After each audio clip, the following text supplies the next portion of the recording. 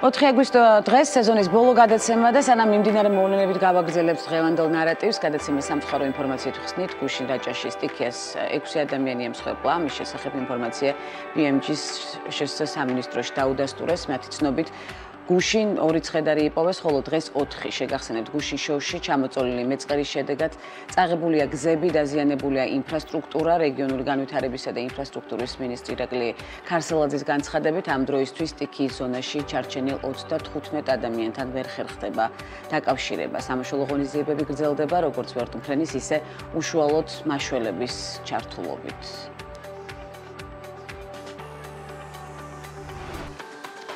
Art დირექტორმა მერი გიორგობიანმა in Ocean Berlin-ის შემოქმედებით გუნდთან ერთად კიას ბრენდის წესები თავდაყირა დააყენა, ის არ იკმარა, რომ ბრენდის ახალი ელექტრომობილისთვის ისლანდიაში მიმდინარე ფოტოგადაღებას ხელმძღვანელობდა, კორეელი დამკვეთი საკუთარი ფოტონამუშევრებითაც მოხიბლა და დიახ, კიას კამპანიის ფარგლებში მერის ფოტოებს ევროკავშირის ქვეყნებისა და ინგლისის ბეჭდურ თუ ციფრულ მედიაში შევხვდებით.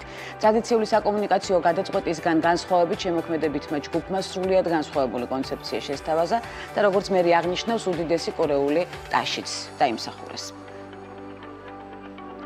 ბიზნესისა და ტექნოლოგიების უნივერსიტეტის BTU-თან ორგანიზებით Adobe-ის დიზაინის რეგიონული კონკურსის გამარჯვებულმა მარიამ ბაღათურიამ Adobe-ის გრაფიკული დიზაინის მსოფლიო ჩემპიონატზე მეოთხე ადგილი დაიკავა. შეჯიბრის თემა ასეთი იყო: Refugees Welcome Always. Adobe-ის სერტიფიცირებულ პროფესიონალთა მსოფლიო ჩემპიონატი ამერიკის შეერთებულ შტატებში, კერძოდ კი ფლორიდაში ჩატარდა. ქართულ ფინალისტებთან ერთად ჩემპიონატში მსოფლიოს 71 ქვეყნის წარმომადგენელი მონაწილეობდა. შედეგად 10 საუკეთესო მონაწილე შეირჩა მსოფლიო ჩემპიონატში. მონაწილეობამდე კი რეგიონული კონკურსი გაიმართა თბილისში, BTU-სა და IT აკადემიის Step Georgia-ს პარტნიორობის ფარგლებში. 13-23 წლამდე ასაკობრივ კატეგორიაში Adobe Certified Professional World Championship არის გლობალური შეჯიბრი, რომელიც Certiport-ის მიერ ყოველწლიურად იმართება. მსოფლიო ჩემპიონატის მიზანი კი Adobe-ის პროგრამების მცოდნე პროფესიონალების წარმოჩენა და ახალი თაობის დიზაინერების აღმოჩენაა.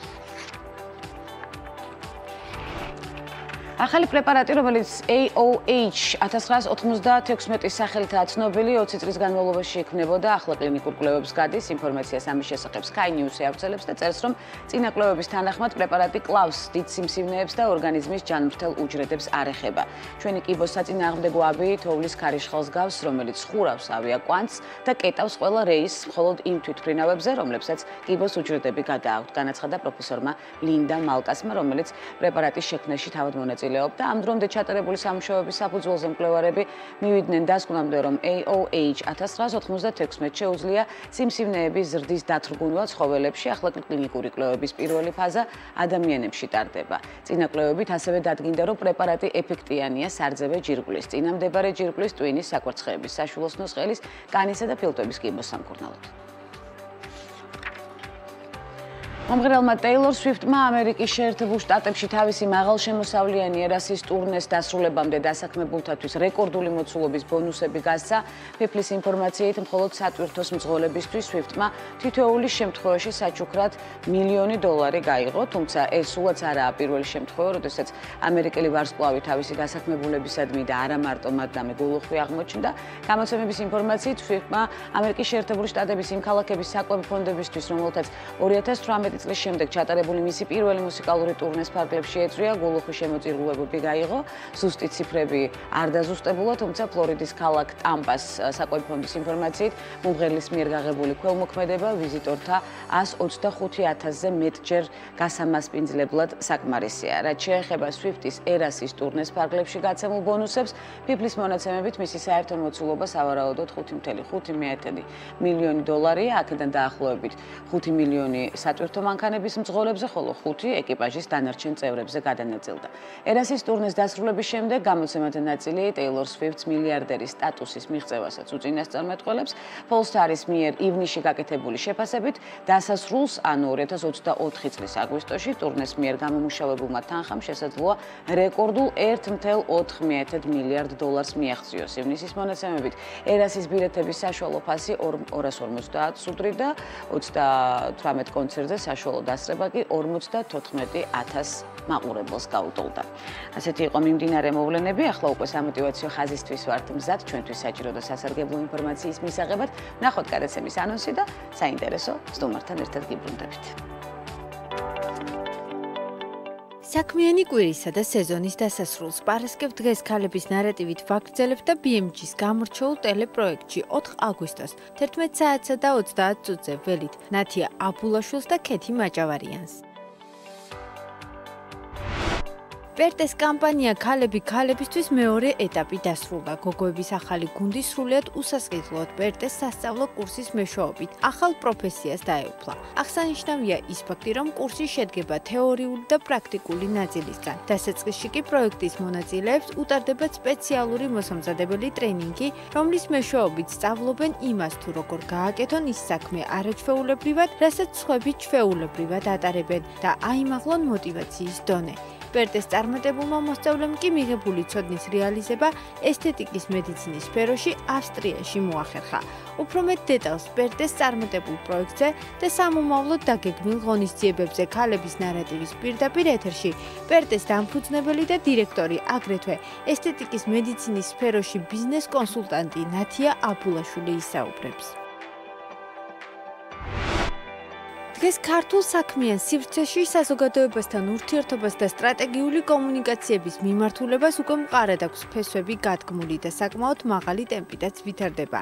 თუმცა აღსანიშნავია, რომ ეს ორი ერთმანეთთან მჭიდროდ დაკავშირებული დისციპლინა საქართველოში სულ რამდენიმე წლის წინ დაფუძნდა და ადგილობრივ კულტურულ თუ სოციალურ თავისებურებებთან შერწყმით ბიზნესის წარმოების განუყოფელ შემადგენელ ნაწილად იქცა. ქეთი მაჭავარიანი უკვე 12 წელია PR სფეროში ერთგულად ემსახურება ამ დარგს, მუშაობს არაერთი საერთაშორისო ორგანიზაციისა თუ ბიზნესის მნიშვნელოვან პროექტებზე. მართავს საკუთარ კომპანიას, წარმატებულ კარიერულ გზას, საკუთარ გამოცდილებასა და წარმატების ფორმულას ქალების ნარატივის პირდაპირ ეთერში PR კონსულტანტი ქეთი მაჭავარიანი გაგვიზიარებს. სიახლეებით საქმიანი ქალების და მათი ისტორიებით ყოველ სამუშაო დღეს ზუსტად 11 საათსა და 30 წუთზე BMG-ს პირდაპირ ეთერში ტელეგადაცემა, რომელიც არ უნდა გამოგრჩეთ. ქალების ნარატივი გვანცა ლაღიძესთან ერთად. ნარატივში დაანონსებულ თემას ვაგრძელებთ ჩვენთვის კარგად ნაცნობ რესპონდენტთან ერთად. პერტეს კამპანია ქალები ქალებისთვის მეორე ეტაპი დასრულდა. გოგოების ახალი გუნდი სრულად უსასყიდლოდ პერტეს სასწავლო კურსის მეშვეობით ახალ პროფესიას დაეუფლა. დეტალებისთვის და მორიგი სასარგებლო ინფორმაციის გაზიარებისთვის ნათია აბულაშვილი, პერტეს დამფუძნებელი გვესტუმრა. ნათია, როგორც ყოველთვის, ოჯახურ გარემოში ერთიანდება, ცხადია ქალების ნარატივი. მისთვის არ არის უცხო გარემო და არც ჩვენთვის მისი არაჩვეულებრივი საქმიანობის შესახებ არ არის სიახლე, სწორედ ის გამარჯვებული ნაბიჯები, რომელზეც ახლა უნდა ვისაუბროთ. სწორედ ძალიან მნიშვნელოვანი კამპანია ქალები ქალებისთვის ნათია. პირველ რიგში კიდევ ერთხელ ძალიან დიდი მადლობა ამ გადატვირთულ სამუშაო გრაფიკში, რომ ახერხებდა.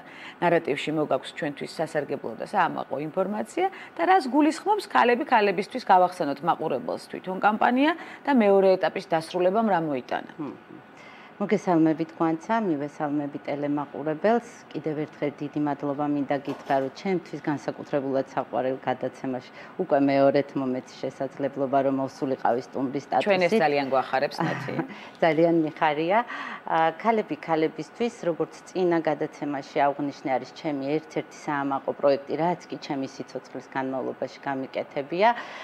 იდეა ქალები შეიქმნა ერთ-ერთ შექმნიდან ძალიან მალე, როცა ჩვენ გადავწყვიტეთ ჩემმა გუნდმა და მე, რომ მადლობა გვეთქვა სამყაროსთვის, ძალიან სწრაფად, სპონტანური ნაბიჯებით, ძალიან მძიმე პერიოდში, COVID პანდემიის პერიოდში შეიქმნა და აი ასეთი წარმატებისთვის ჩვენ გადავწყვიტეთ, ჩვენც გაგვეკეთებინა რამე სასიკეთო და რატომღაც ამოვარჩიეს ქალთა გაძლიერების პროგრამა, რატომღაც ალბათ არა, იმიტომ რომ ქალების ბიზნესს ვაღიარებ, რომ განსაკუთრებულად გულშემატკივრობ, გამოვაც დავკავშირდით ქალთა ორგანიზაციის წარმომადგენელს ქალბატონ ნინო ბაისონაშვილს და მისი დახმარებით შევარჩიეთ რამოდენიმე გოგონას ჯგუფი.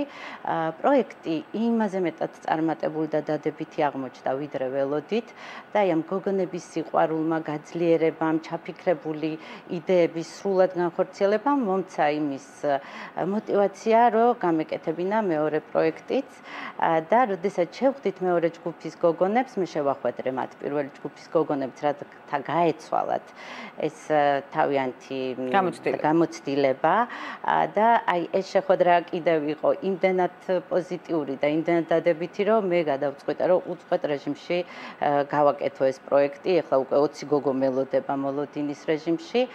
ეს პროექტი დასრულდა მართალია რამოდენიმე დღის წინ, მაგრამ გოგონები ჯერ ასისტენტის პოზიციაზე რჩებიან ჩემთან და როდესაც მათ გავუშვებ, მე აუცილებლად გავაკეთებ კიდევ ერთ მსგავს პროექტს და შეიძლება ეს დაუსრულებლად გაგრძელდეს და გეყოლებოდა ძალიან ბევრი პროფესიონალი. კი, იმიტომ რომ ყველა თითოეული მათგანი აღნიშნავს, რომ ეს მათ ცხოვრებაში იყო ძალიან დიდი პოზიტიური შეხვედრები, ნაბიჯები, ძალიან გაძლიერდნენ და ამაზე დიდი ბედნიერება, ასეთ სიყვარულსთან უკავშირისზე კარგი არაფერია და ამიტომ ვაპირებთ, რომ არ გავჩერდეთ ამ კუთხით. ნათი აბულაშვილისგან გაჩერებას არც ჩვენ ველოდებით, მტკიცე ნაბიჯებით წინსვლას ველოდებით და განვითარებას ცხადია, ამის ფუფუნება წლების განმავლობაში. თქვენგან გვაქვს სწორედ მოძებული, ძალიან მახარებს, რომ ამის რეზუმირებას სხვადასხვა საკითხთან დაკავშირებით ვახერხებთ სწორედ ქალების ნარატივში და ძალიან ბევრი გამარჯვების დათვლა მოგვიწევს კიდევ მომავალში, ცხადია. მეორე ეტაპის დასრულების შემდეგ მთავარი ემოცია, რაც მიიღო დამფუძნებელმა, ბერტეს დამფუძნებელმა და სწორედ პროექტის დამფუძნებელმა, რომელიც ძალიან დიდ სარგებელს პირდება თითოეულ მონაწილეს, ცხადია, იმიტომ რომ პროფესიონალიზმი, საქმის სიყვარული, სწორად სვლა წარმატებისგან ყოველთვის, რა თქმა უნდა, ბენეფიტურია და სარგებელი მოაქვს. რას გულისხმობს თქვენთვის ის ემოცია, რომელიც მეორე ეტაპის დასრულების შემდეგ მიიღეთ? ეს არის უდიდესი ემოცია, გვანცა, მე ძალიან ხშირად ვფიქრობ ხოლმე და ვერ ვარქმევ სახელს, რა ურთიერთობა ჩამოყალიბდა ჩემსა და გოგონებს შორის. ეს არის უსაზღრო დიდი ერთგულება, ერთმანეთის იმედი. ყოველ დილით მე მათგან ვიღებ ისეთ SMS-ებს, რომ ვწმუნდები, რომ ყველა დღე სიკეთისთვის ღირს, რომ იყოს რამოდენიმე საათი მაინც დათმობილი, თუ ყველა დღე არა და მე მინდა, რომ სწორედ ნარატივის ეთერიდან მთხოვო კიდევ სხვაებს, თუნდაც ჩემ სპეციალობაში, თუნდაც სხვა სპეციალობაში, რომ აუცილებლად თუ ძალიან ხშირად არა, იშვიათად მაინც შემომიერთდნენ და გააკეთონ მსგავსი პროექტები, იმიტომ რომ ამაზე დიდი ემოცია, რასაც ხედავ ადამიანების ანთებულ თვალებში, რომელსაც ჰქონდათ ჩაქნეული ცხოვრებაზე ფაქტობრივად, არ არსებობს. ძალიან მნიშვნელოვანია სწორედ ის ემოცია, სახელწოდება კამპანიის ქალები ქალებისთვის.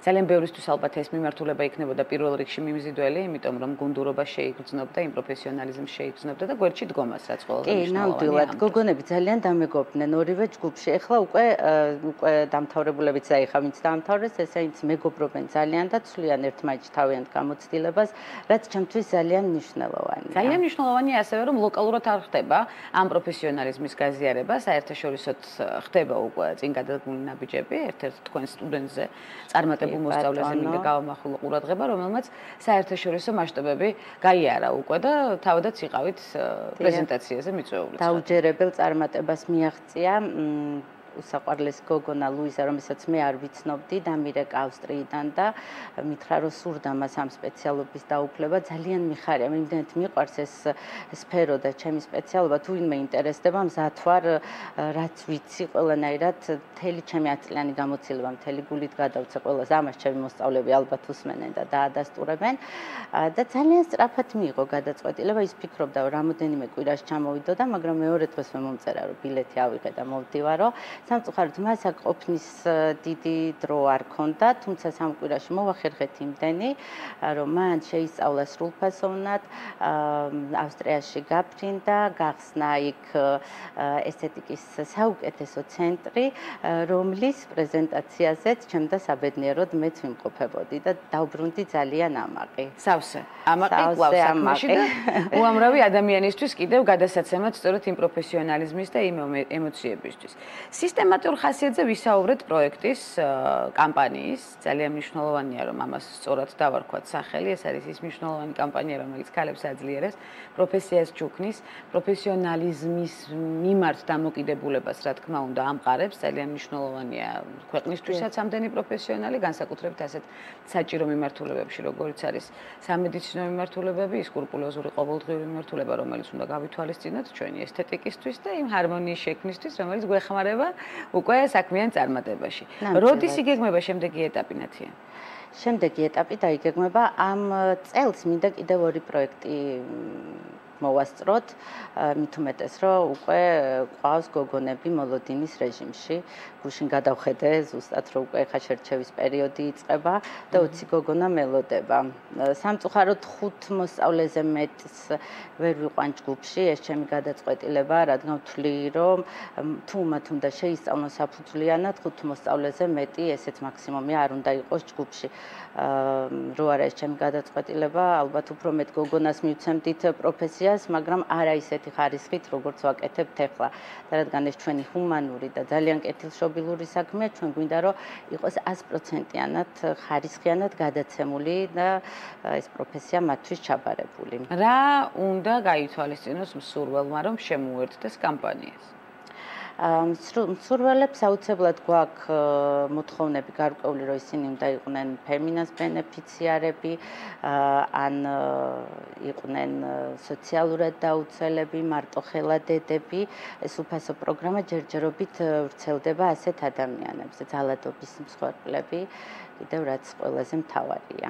სამწუხაროდ საქართველოში ძალიან ბევრი ქალბატონია ამ რიგის წარმომადგენელი. ძალიან მძიმე მარწუხებში, რომლის გარღვევაც შესაძლებელია გვერდში დგომის ცხადია და წარმატებისკენ და პოზიტივისკენ სვლა. გამარჯვებით, აბსოლუტურად გეთანხმებით. ნათია, კიდევ ერთხელ გავიხსენოთ, რატომ გაჩნდა ამ კამპანიის იდეა? ამ კამპანიის იდეა გაჩნდა, იმიტომ რომ მე პირადად მადლობა მეთქვა სამყაროსთვის და მეორე იმ პერიოდში ძალიან აქტიური იყო ეს ქალთა მიმართ ძალადობის მომენტები, მე მგონი სამწუხაროდ ჯერ კიდევ გრძელდება და არ არის აღმოფხრილი და რითი შეიძლება დაემხმარო ასეთ ქალბატონებს მხოლოდ და მხოლოდ იმით, რომ ისინი გააძლიერო და მათ არ ქონდეთ ხვალინდელი დღის შიში, რის გამოც მათ უწევთ ამ ძალადობის მოთმენა და ატანა. სამწუხაროდ ძალიან რთულია რომ მე ამას ვამბობ, მაგრამ საქართველოში ძალიან ბევრი ქალბატონი პირველ რიგში საკუთარი ოჯახის მსხვერპლია, როცა თვლიან რომ თუ ის მან შექმნა ოჯახი, გააჩინა ბავშვი, მისი საქმე მხოლოდ ეს არის და ის აღარ უნდა გამოვიდეს გარეთ და არ მიხედოს თავის პროფესიას. რა თქმა უნდა, მე ყველა დიასახლის უსაზღრო დიდ პატივს ვცემ და ვფიქრობ, რომ ისინი ყველაზე ბევრ საქმეს აკეთებენ, მაგრამ მე ვთვლი, რომ ყველა ქალბატონს აუცილებლად თავისი საქმე უნდა ქონდეს. და დიასახლისი მაშინ რა თქმა უნდა, როდესაც ბედნიერია თავისი საქმით, იმ ყველაზე მნიშვნელოვანი საქმით. შეთავსება შეიძლება. რა თქმა უნდა, თუმცა ძალადობა მიუღებელია ნებისმიერ ადგილას, ეს ოჯახში იქნება, გარეთ იქნება თუ ორგანიზაციაში თუ ასე შემდეგ. ძალიან კეთილი და ძალიან მნიშვნელოვანი ჰუმანური საქმეა, ნათია. და გვერდში დგომა და ის იმედი, რომელიც ინერგება ამ მცირე ვიწრო წრეში, თუმცა არის მასშტაბების მომცველი, თამამად შეიძლება ითქვას დიდ მასშტაბებზე. კი, უკვე გავბერდით და ძალიან გვიხარია. და ძალიან მახარებს, რომ ეს ენერგეტიკული ველი ყველას გადაეცემა, სიკეთე გადამდებია, ჩვენ ძალიან კარგად ვიცით. ახალ რეგალიაზე უნდა გავამახვილო, ნათია ყურადღება, ბიზნეს კონსულტანტი ესთეტიკური მედიცინის სფეროში. ძალიან მახარებს ეს ახალი რეგალია. რას გულისხმობს, რა პასუხისმგებლობა ამიერიდან ახალი რეგალიით ნათია აბულაშვილისთვის? ეს ახალი რეგალია, სხვათა შორის, ჩემი შვილის, მაშოს დიდი დამსახურება. ჩვენთვის საყვარელი მაშოს. კი, თქვენი ეს არის კოლეგა, მაშო, ჩვენი PR მენეჯერია მთავარი და პერტეს გახსნის დღიდან მოგვიწია ძალიან ბევრ ადამიანთან დახმარება, რომ მათ შეექმნათ ეს საქმე. ვინაიდან ეს სრულიად მოულოდნელად გავხსენით ჩვენ პერტე და ესეთი სწორი ნაბიჯებით წავედით წინ, ძალიან ბევრი ადამიანი მოგვმართავდა კონსულტაციისთვის, დახმარებისთვის, საუკეთესო აპარატის შეძენისთვის და ჩვენც რა თქმა უნდა 3-4 ცენტრი ითვლება, რომ კიდევ სხვებს დავეხმარეთ და გავახსნევთ საქართველოში და როგორც წინა კითხვაში გიპასუხეთ, უკვე საზღვრებს გარეთაც. გუშინ პაციენტი მეუბნებოდა ბერლინშიც ხო არაპირებთო და რა თქმა უნდა ყველგან დავაპირებთ, სადაც ამის სურვილი იქნება და ამიტომ გადავწყვიტეთ, რომ მიგვეცა ამისთვის უფრო საქმიანი პაკეტი შეგვეკრა და ეს ანუ რა მომსახურების შედის ამაში, პირველ რიგში შეხვედრა ადამიანთან, ვისაც სურს ესთეტიკის სფეროში ბიზნესის წამოწყება, კონსულტაციები, მე ვუყვები მათ ყველაფერს, პერტე ჯერ 2 წლის ახლა ხდება ოქტომბერში, თუმცა 10 წლიანი გამოცდილება მაქვს ესთეტიკის სფეროში მოღვაწეობის და ასევე ძალიან ბევრი წლები მარკეტინგის მიმართულებით მუშაობდი, რაც საბოლოო ჯამში ერთად მაძლევს იმის საშუალებას, რომ რჩევა მივცე სხვა ადამიანებს. და ეხლა რომ დავფიქრდით ჩვენთან საუბარში, ვისაც რჩევა მივეცით, ყველა ამ ეტაპზე აქტიურად და წარმატებით აგრძელებს. თქვენთან კომუნიკაცია და ურთიერთობა უკვე ძალიან დადებით ფლუიდებს გვაძლევს, ძალიან მნიშვნელოვანია ეს, როგორი ემოციით, როგორი ინტერესით, როგორი სიყვარულით და გვერდში დგომით გასცემთ იმ რჩევებს, რომელიც სხვისთვის ძალიან სასარგებლო აღმოჩნდება და თქვენთვისაც მათ შორის ბუმერანგის პრინციპით ბრუნდება ცხადია, ვიცით ეს უყურიექცია.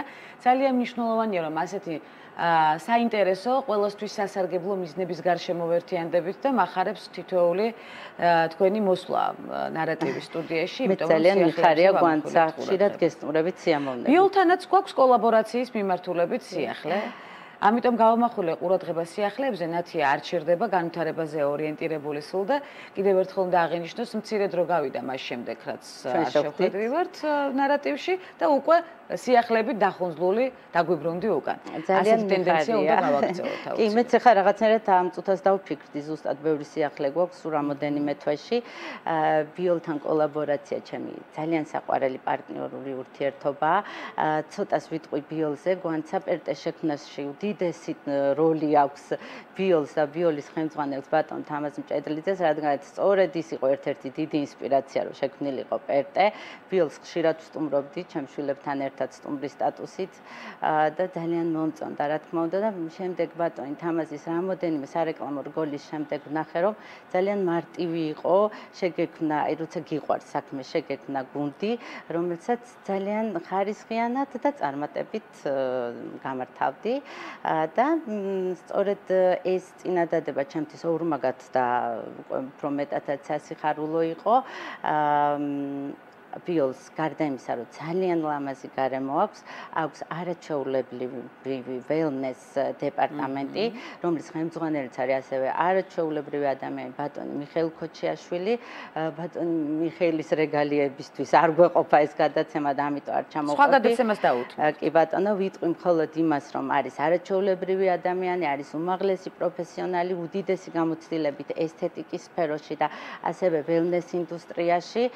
ჩვენ მე მოვაწერე ბიოლთან თანამშრომლობას ხელი, გავხდი მათი კონსულტანტი და ჩემი პაციენტებისთვის კოორდინატორი.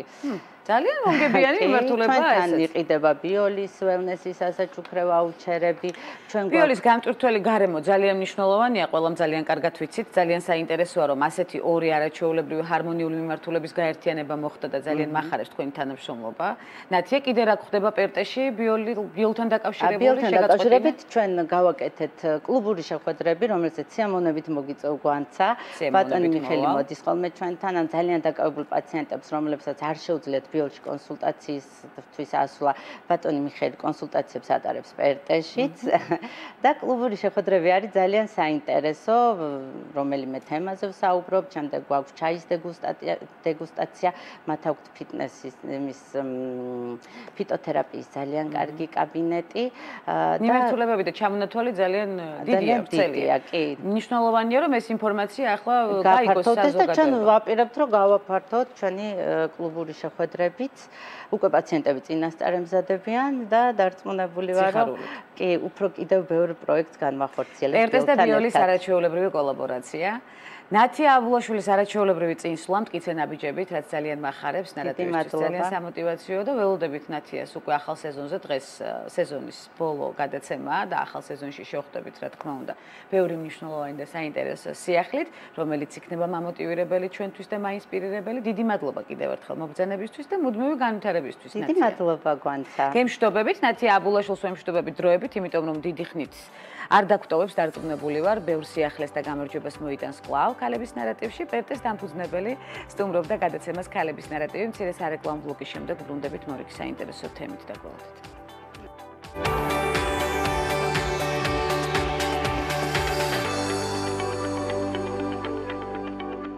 საზოგადოებასთან ურთიერთობა და სტრატეგიული კომუნიკაციები განვითარებისთვის, უნარების ერთობლიობა და სწორი მართვა ორგანიზაციის და პიროვნული წარმატებისთვის, როგორია ქეთი მაჭავარიანის საქმიანობა და ზრდის ტემპები. PR კონსულტანტი ქეთი მაჭავარიანი ნარატივით, ქეთი მოგესალმებით, უღრმესი მადლობა მობრძანებისთვის, ქეთი ძალიან მახარებს, რომ ნარატივში ერთიანდები პირველად და ამის მერე ძალიან ხშირად გვექნება სხვადასხვა პროფესიონალურ და მნიშვნელოვან მიმართულებებზე საუბარი. იმიტომ რომ ეს ემოციაც მოდის, ეს ენერგეტიკაც მოდის შენგან და ძალიან მახარებს, რომ სწორედ ასეთ პროფესიონალიზმზე უნდა გავამახვილოთ ყურადღება.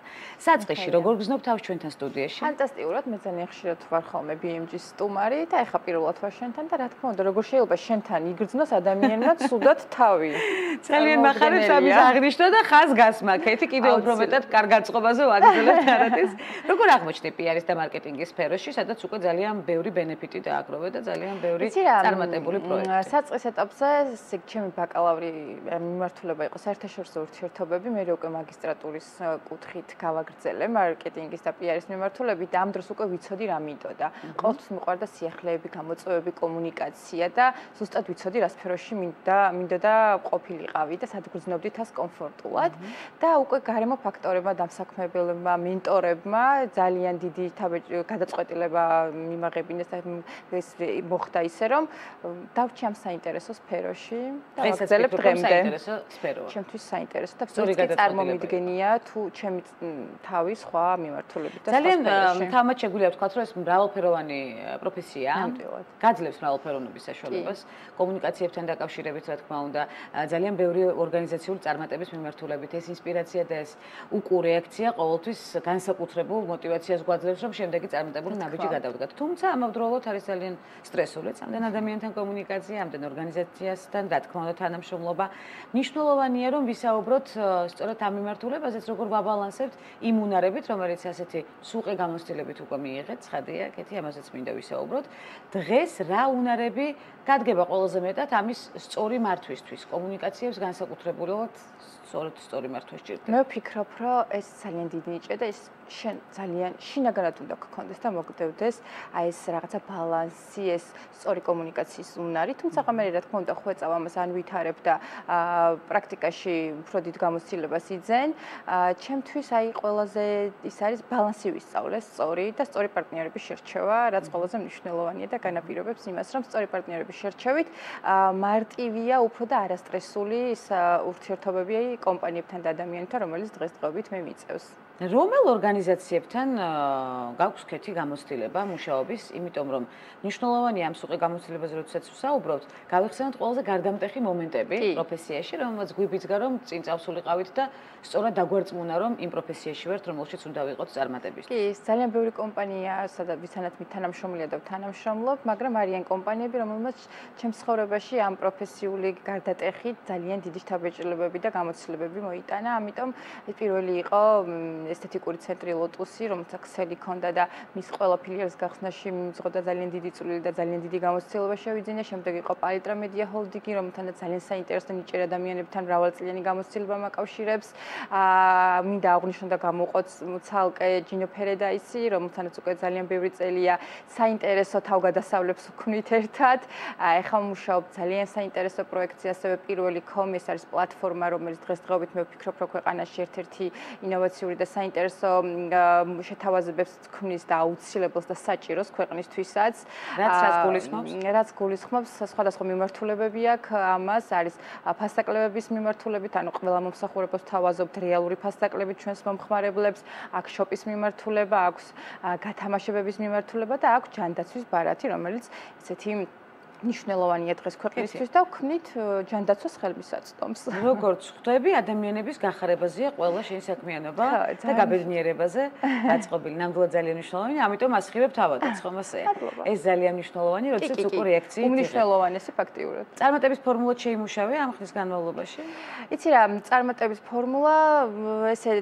ფორმულა არ არსებობს, მაგრამ არსებობს ის, რომ ყოველდღურად ვითარდები და ვაიძულებ ჩემს თავს, რომ ის ემოციურობა რაც მე მაქვს ზოგადად ხოლმე, რომ ცოტა გავაკონტროლო, ვისწავლო ემოციების მართვა. ეს ძალიან ძნელი იყო ჩემთვის პირადად, იმიტომ რომ ვარ ძალიან ემოციური ადამიანი, მაგრამ ვფიქრობ, რომ ნელ-ნელა უკვე გამომდის ეს ყველაფერი და კეთი, მე მინდა ვთქვა, რომ ემოციური ხარ, თუმცა დადებითი კუთხით ემოციური, ჩვენ ამისთვის აღქმა არ გვაკლია ნამდვილად, ძალიან მახარებს ახლა ის დადებითი ემოცია, რომელსაც ვგრძნობ და პირიქით მაცოცხლებელია. ეს არ უნდა დაკარგო. ეს ენერგია უმნიშვნელოვანესი ადამიანისთვის, იმიტომ რომ ენერგია როცა აკლია ადამიანს ეს ძალიან ეტყობა მის ენერგეტიკას, მის შემოქმედებას, მის სამუშაო გარემოსაც და ამიტომ ენერგია არის ყველაზე მნიშვნელოვანი ადამიანისთვის. გვაქვს ისეთი რამ, რაც პროფესიაში გვაღიზიანებს ყველაზე მეტად? იცი ესე გაღიზიანებით არა მე თვითონ ვარ ესეთი ადამიანი რომელსაც ყველაფერი ძალიან სწრაფად მინდა ხოლმე არ ვარ ნელი და ვარ საკმაოდ სწრაფი მაგრამ არის ხოლმე ხშირ შემთხვევაში მოთხოვნები ის რომ ყველაფერი გვინდა გუშინ და სწრაფი ხარისხი ცოტა ასთენაშია ხოლმე ხშირ შემთხვევაში და ცოტა ეს არის ოდნავ გამაღიზიანებელი თორე ხა რაღაცები საქმე არის ისეთი რომელსაც ძალიან სწრაფად უნდა აუწყო ტემპი და მართლა გუშინ უნდა გააკეთო მაგრამ ყველაფერში ესე არ ხდება და ყველას მოთხოვნა რომ არის რაღაცა შედეგი დაიდოს გუშინ სამწუხაროდ არ ხდება და არის ხოლმე გამაღიზიანებელი ფაქტორი ეს მე ახლა გკითხულობ რომ კეთის ძალიან უყვარს მოგზაურობა როგორ ფიქრობ სამყაროს შეცნობა ახალი ადგილები ახალი ადამიანები ეხმარებიან და გზრდიან სწორედ პროფესიულ მიმართულებით ცირა სამყარო იმდენად დიდია და ამოუწურავია რომ რა თქმა უნდა მათ კულტურასთან შეხება ისტორიასთან შეხება ახალი ადამიანების გაცნობა მსოფლმხედველობაზე რა თქმა უნდა მოქმედებს ჩემსაც და ძალიან ბევრს ვსწავლობ ვიგებ და ეს ერთგვარად სასიამოვნო დასვენებაც არის ხოლმე და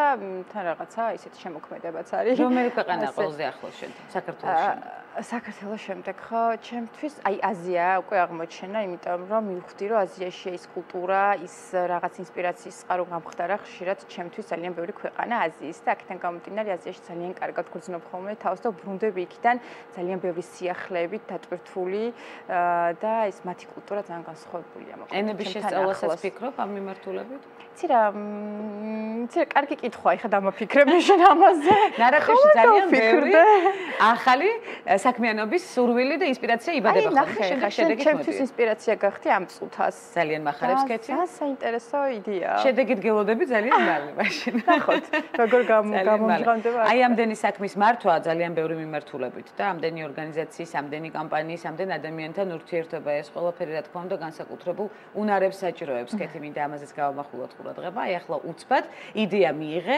აი ამ იდეით ძალიან შესამჩნევა სხვათა შორის სწორედ ეს არის გადამდები განვითარებაზე ორიენტირი ყოველთვის პროფესიონალიზმის ძიება და ამის დადებითად გადმოცემა და საზოგადოებისთვის სარგებელის მოტანა, რასაც აკეთებ ამდენ წლის განმავლობაში, ცხადია.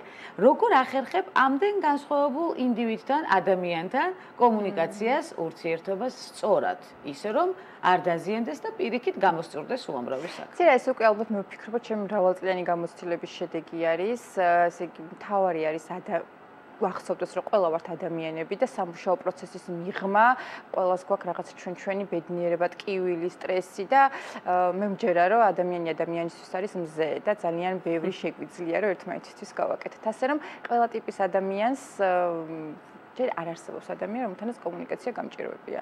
ამაში დარწმუნებული ვარ. და ძალიან მახარებს ეს მე მინდა რომ ეს სამოტივაციო გახდეს. კი არის მჯერა იმ ფრაზის რომ არ დავინდოთ პრობლემები, დავინდოთ ადამიანები. აი, სულ ყოველთვის მახსოვს ხოლმე ეს ფრაზა და შესაბამისად ვცდილობ ხოლმე რომ ყველა სიტუაციაში გავითვალისწინო, გავიგო იმ ადამიანის რაღაცა იმდროინდელი შეიძლება რო ვერ დადო შედეგი, რაღაცა ცუთხასიათზე იყო. მესმის, იმიტომ რომ ყველა ვართ ადამიანები და ჩვენი სამუშაო პროცესის მიღმა გვაქვს ჩვენი პრობლემები და ბედნიერებები. ძალიან საინტერესოა, აუცილებლად უნდა დავსვა ამ ყველაფრის შემდეგი კითხვა, გუნდთან ურთიერთობის კომუნიკაცია და გუნდთან ურთიერთობის ძალიან მნიშვნელოვანი ბენეფიტები დავარქმევ. ასე რას გულისხმობს შენთვის გუნდთან ერთად სუნთქვა საქმეში ეს არის უმნიშვნელოვანესი, როცა გრძნობთ ერთმანეთს და ერთმანეთის მაჯისცემაზე გიდევთ ხელი, ეს არის ძალიან მნიშვნელოვანი. თითქმის აი 22 წლიდან ძალიან დიდ გუნდს მართავდი ყველა სამსახურში ფაქტიურად, ვიყავი მენეჯერულ პოზიციებზე და ზუსტად მესმის რა დროს უნდა უსმინო გუნდს, რა პრობლემები შეიძლება იყოს, როგორ უნდა მიუდგეთ თითოეული გუნდის წევრს და ეს არის ძალიან მნიშვნელოვანი, რომ ყველა ერთ აზრზე ვერასდროს ვერ იქნება, მაგრამ მნიშვნელოვანია, რომ იმ განსხვავებულ აზრსაც უსმინო ისე და გაითვალისწინო, როგორც მაგალითად საკუთარსაც გაითვალისწინებთ. პირველი სამსახური გახსენდება. პირველი სამსახური იყო, როგორც აღვნიშნე, ესთეტიკური ცენტრების ქსელი ლოტუსი, სადაც ვიყავი მენეჯერულ პოზიციაზე, მართავდი ძალიან ბევრ ადამიანს და ვფიქრობ, რომ იქიდან აქამდე უკვე ძალიან დიდი გზა გავიარე, შევიცვალე და მაშინ ვფიქრობდი, რომ რაც უფრო მეტად მკაცრი ვიქნებოდი, მომთხოვნი ვიქნებოდი, იყო ეს უფრო კარგი მენეჯერული თვისებები. მაგრამ ხვდები დღეს, რომ საერთოდ არ არის საჭირო მაგდაზე მუშტის თორტმა ან რაღაცა ხმამაღლად იყო იმისთვის რომ იყო საწყის ეტაპზე იყო და ეს მე ზუსტად იმიტომ ვთქვი რომ ეს გზა ჩემთვის იყო ისეთი მნიშვნელოვანი რომ პიროვნული განვითარებისთვის რომ მივხვდი რომ შენ იმდენად დიდ პატივს უნდა გცემდნენ შენი კოლეგები და გუნდის წევრები რომ არ გჭირდებოდეს თუნდაც რაღაცა ხო საუბარი ხა დარწმუნებული ვარ უყურებენ და ნახავენ ამ ეთერს და გაიხსენებენ იმ თუნდაც 15 წლის წინანდელი ისტორიებს რომელიც გქონდა ხოლმე ერთად მაგრამ დღეს ღიმილით გვახსენდება დღეს ღიმილით რა თქმა უნდა გვახსენდება რაღაც ფარული ნიჭი ქონია კეთის ჩვენ არ შეგვიძლია რომ ისე გაგიშვათ ნარატივის სტუდიიდან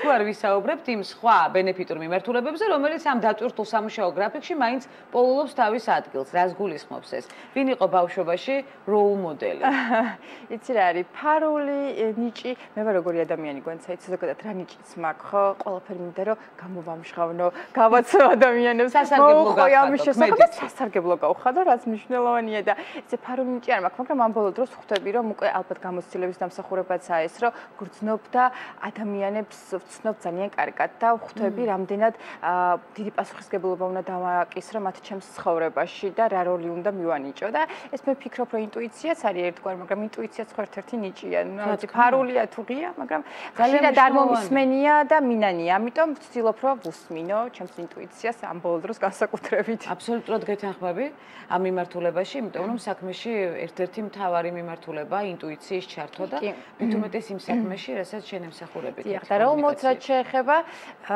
ბავშვობიდან ძალიან მიყვარდა ესეთი ადამიანები ვინც თავისი იდეების ერთგულები იყვნენ და ამ იდეის ერთგულებისთვის ძალიან ბევრ შრომობდნენ და აღწევდნენ ძალიან დიდ წარმატებებს ეს არის ძალიან მნიშვნელოვანი და ესეთი ადამიანებით ყოველთვის ვიყავი მოხიბლული და სულ ვცდილობ და ეს არის ჩემი ინსპირაციის წყაროც რომ შეიძლება ყველაფერი ნულიდან ძალიან დიდი წარმატების სწორლამდე მიაღწიო როცა ძალიან ბევრს შრომობ და შენი იდეის ერთგული ხარ ძალიან მომწონს კეთი შენთან კომუნიკაცია.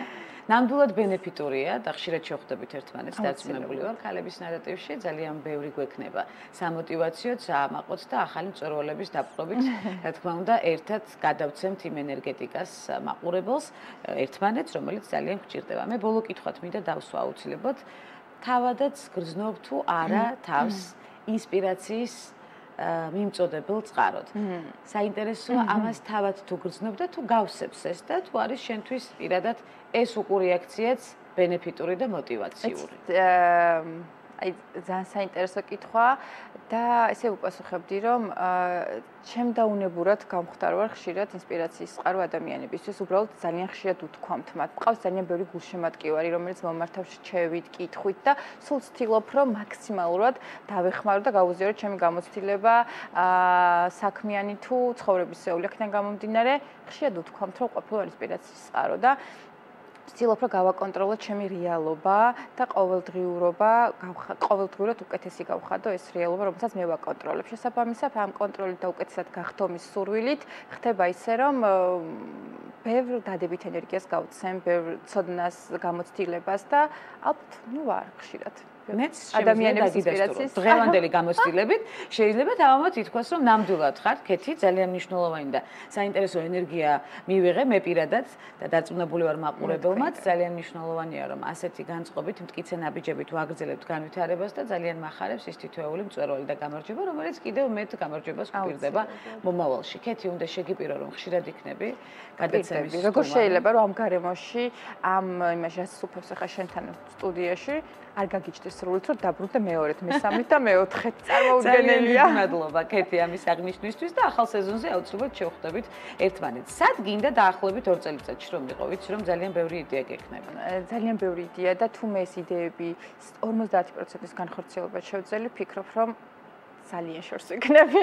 ძალიან და აუცილებლად მოვალ და მოვყვები მე იმას რომ შენ იყავი ჩემი ინსპირაციის წყარო, წავედი აქედან და ჩემი იდეების 50% შესრულდა და მე გვანცას სიამაყით დაგიბრუნდები და მოგიყვები იმ პროექტების შესახებ, რომელსაც შევასრულებ ამ 2 წლის განმავლობაში. გულის ფანცქარით გელოდები კეთი, ნამდვილად შევივსე ენერგიით და ენერგეტიკული ველით და იმ მნიშვნელოვანი მიმართულებების აღნიშვნით არ დავიღლები ნამდვილად რაც გულისხმობს პროფესიონალიზმთან ერთად სწორედ აი ამ შეგრძნებით კომუნიკაციაში. ეს ძალიან მახარებს, რომ სწორედ იმ პროფესიულ მიმართულებაში ხარ, რომელშიც უნდა იყო. ძალიან მნიშვნელოვანია, რომ ეს იყოს გადაცემითი და ბევრი ადამიანი გაერთიანდეს სწორედ ასეთი სწორი კომუნიკაციის გარშემო. ძალიან მახარებს ქეთის წარმატება. ქეთი მაჭავარიანს ველოდებით არა ერთგზის კვლავ ქალების ნარატივში, როგორც უკვე აღვნიშნეთ, ძალიან ბევრი გვექნება საამაყო. მთავარია სწორედ ეს ჰარმონია, დაცულობის შეგრძნება გქონდეს, ერთმანეთზე ზრუნვის აუცილებელი მიმართულების გათვალისწინება, რომელიც პასუხისმგებლობას გულისხმობს ძალიან ბევრ საკითხში. ეს იქნება სახელმწიფოში არსებული ვითარებები, ეს იქნება პირადი ურთიერთობა, კომუნიკაცია, ეს იქნება რესპონდენტის თუ წამყვანის ურთიერთობა თუ ნებისმიერი ყოველდღიური ნაბიჯი, რომელიც სიკეთისკენ უნდა გადავდგათ პასუხისმგებლობით, ერთმანეთზე ზრუნვით, სიყვარულით და რა თქმა უნდა იმ დადებითი ემოციებით, რომელიც ყოველთვის წარმატებამდე მიგვიყვანს. ასეთი იყო დღევანდელი გადაცემა. ქეთი მაჭავარიანი, PR კონსულტანტი, ერთ-ერთი რეგალიით სტუმრობდა გადაცემას ქალების ნარატივი, თუმცა ჩვენ შევხვდებით უკვე მომდევნო სეზონზე, კვლავ ქეთისთან ერთად და კიდევ უამრავ რესპონდენტთან ერთად, რომელიც ძალიან ბევრი ასევე დადებითი მუხტით დაბრუნდება სტუდიაში და გაერთიანდება იმ სიამაყის შეგრძნებით, რომელიც ყველას გვჭირდება და ყველას გვაძლიერებს. ასეთი იყო დღევანდელი ნარატივიც და ასეთი სეზონი გქონდა ქალების ნარატივში. ხვდებით უკვე ერთმანეთს ახალ სეზონზე, ახალი ენერგიებით, რა თქმა უნდა, ახალი მიმართულებების, წარმატებული მიმართულებების ჩართულობით და ახალი გაძლიერებული გაერთიანებით სწორედ ქალების ნარატივის ეგიდით. გემშვიდობებით, ბედნიერ და საინტერესო ზაფხულს გისურვებთ. შევხვდებით მალე. წარმატებები.